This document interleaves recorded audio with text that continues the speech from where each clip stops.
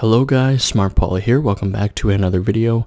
In this video, I'll show you guys how to make a simple road using the landscape layer spline tool. That can be really helpful when creating any sort of road, pathway, or anything on your landscape. It will automatically adjust the terrain to meet the height of the road, and it's really easy and simple to set up. So let's go ahead and get started here. So basically I just created a blank third-person project with starter content, and I'm just going to create a new level here and delete everything. Lighting to movable, light sources to movable. Then we'll go ahead and create ourselves a new landscape.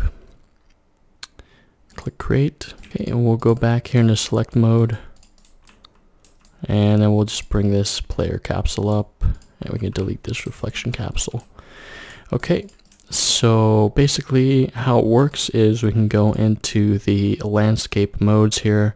You want to make sure you're using any version of Unreal past 4.24.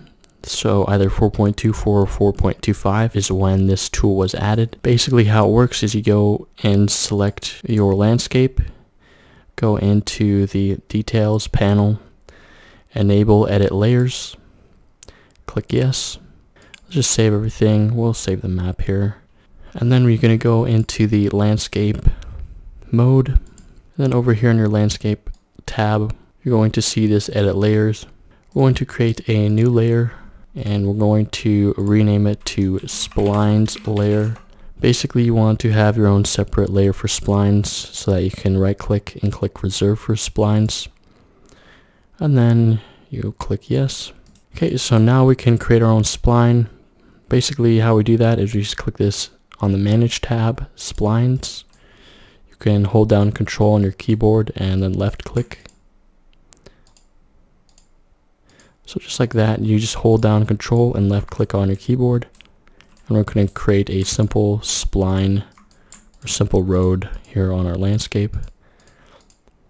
And you can hit Control off of one of these points and add a little road part coming off of that too.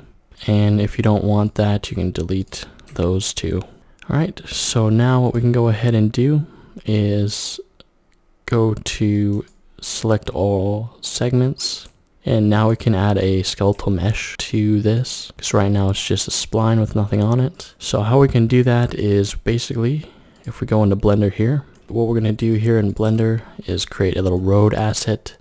So go ahead and scale this right about there, 6 blocks long, and then 6 blocks or 2 boxes wide, or whatever units that is in Blender. I think it's 2 meters. Okay, so we can go ahead and go into edit mode by hitting T, Control R there to make a subdivide. I'm just going to go ahead and go into wireframe and delete, select those, delete the vertices. Okay, and then we can select these 2 vertices and delete those ones. So now, as you can see here, we only have this side of our road, and basically I'm just going to select these and then hit G and hit my axis, X, G again, or Z, basically to create a little curve to the sides of the road. That way it's just not a flat mesh. G and X, and then I'll extrude it one more time, down X, and then G, and then Z. Okay, so just a simple little curve to the edge of the road. Then we can go ahead and go back into object mode, go to our modifiers, add a mirror, apply that, go back into edit mode here, delete these vertices, and then just select these vertices by holding down shift, and then click F on our keyboard to fill it just up like that. We'll go ahead and quickly unwrap this too, or just hit A on your keyboard to select all, go in the UEV editing tab, and then we'll go view, viewport top, click U to unwrap, project from view. We can hit down B and select all that and scale this up to right about like that, G and X to transform this. Okay, so that looks about good like that. That's all good to export. We can go into our layout here, File, Export.fbx. Going to put this on our desktop. We can just name this Road Mesh, selected objects, and export that. Now we can go into our content browser, and drag and drop that mesh into our content browser. Alright, and you can see here if we open it up, we have this simple little road. Oh, and it looks like I did forget to add some smoothing groups to the sides there, so I'll go ahead and quickly do that. Let's go to Object, Shade Smooth, and then File, export that again as FBX, Road Mesh. Then I'll go ahead and just re-import that real quick. Okay, so very simple road mesh, nothing too fancy.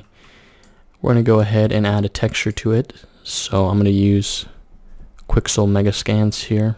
Okay, so if you search road up here, you're going to get a lot of different things. They don't have a road mesh, so that's why we're making one right now, but they do have some asphalt textures. Okay, so I'm going to use this one right here. Okay, so we'll go ahead and download this. Okay, and then our export settings, we'll go ahead and set this to our engine version. Okay, 4.25. We'll set the installation folder here to Unreal Projects, Roads. Okay, and then we'll also set the project location to our Roads content folder. Okay, and then we'll hit export. Alright, then we have a road material here, and we can go ahead and apply it to our mesh. So just go right here and search road.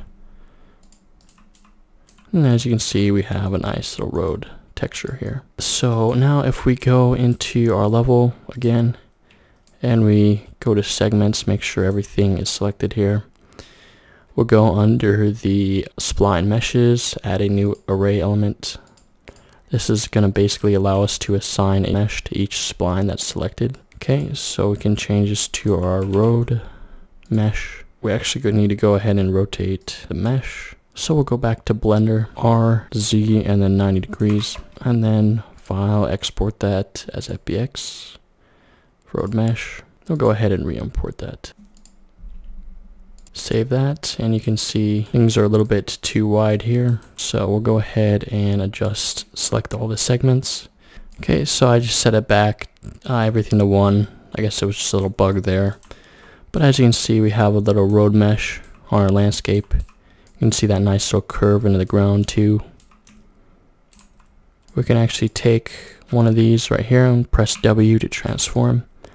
If you pull this up, you're going to see the landscape automatically adjusts. And since our model is already kind of offsetted from the actual axis right here, we don't have to do anything to offset our road on our landscape. It's not merging or anything. But if you were to need to offset it, select all the control points and then go into the mesh vertical offset. So I'll set this to like 30. The road rose a little bit from the ground so that you don't, have clipping with the ground. Okay, so I'm going to set that back. It's fine where it was. So really you can start messing around with this and move this down here. Create whatever kind of road you want. You can go into the landscape, create some sort of valley here, and create a hill over here.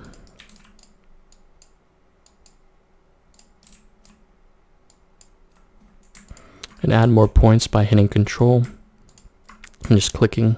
So you can also adjust the sides here, like if you don't want it to be that steep. You can either do it for the entire spline, or you can do it for these 2 points. Shift to select these 2 points. We can go ahead and adjust the side fall off here, be something like 4,000. As you can see, it creates more of a wider fall off. That way it's not as steep. But again, you can always sculpt things out in a different layer, just not the splines layer, because this is obviously just for splines. So you can sculpt it out if you're, creating a mountain, or if you already have a pre-existing landscape, it's going to carve it out automatically. You can see our simple road that we made.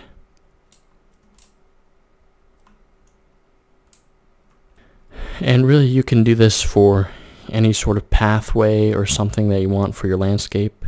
Like say if you're trying to make a dirt road or like a stone pathway or something, you can do the same thing that I've done here for whatever type of landscape spline you're trying to make. So yeah, that's pretty much it for this video. Just a really quick tutorial.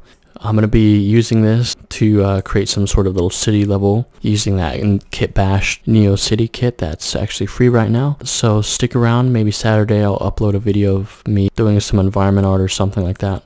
But yeah, that's pretty much it. I'll see you guys in the next one.